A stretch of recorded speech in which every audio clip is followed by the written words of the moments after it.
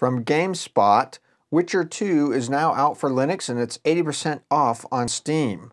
So if you're a Linux gamer, you can now get Witcher 2. CD Projekt Red has released a Linux version of 2011's The Witcher 2 Assassins of Kings, and it's currently offering the game as well as the original Witcher for a hefty 80% off discount. That means that you can get the two games for Mac or Linux for $4 and the original Witcher, Windows and Mac only, for $2. The deal expires on Saturday, May 24th, and your system obviously needs to meet the requirements. So definitely check that out if you're looking to get some game on.